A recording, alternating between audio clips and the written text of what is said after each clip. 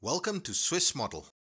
In this tutorial, we will go through all necessary steps to build a model using the Swiss Model services.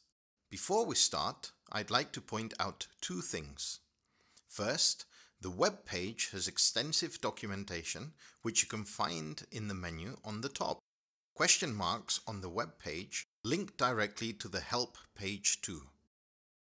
Secondly, we are going to build a model of superoxide dismutase from Drosophila melanogaster, which can be found on the example page. Prior knowledge about a protein can be very helpful in modeling.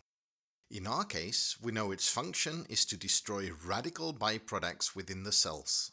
Furthermore, we know that in its native form the protein is a homodimer, with two metal binding sites per subunit, one for copper and one for zinc.